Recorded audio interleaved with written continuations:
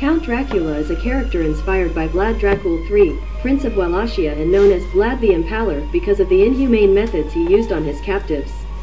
In 1431 he received the surname Dracul, after being made a Knight of the Order of the Dragon. Investigators are looking for more about his life. They sought reports of his state of health. There are reports that he was crying blood. For many, this is a fantastic affair, but not anymore. Analyzing 3 letters from 1457, researchers discovered thousands of peptides and proteins. They also found peptides related to Terran blood proteins.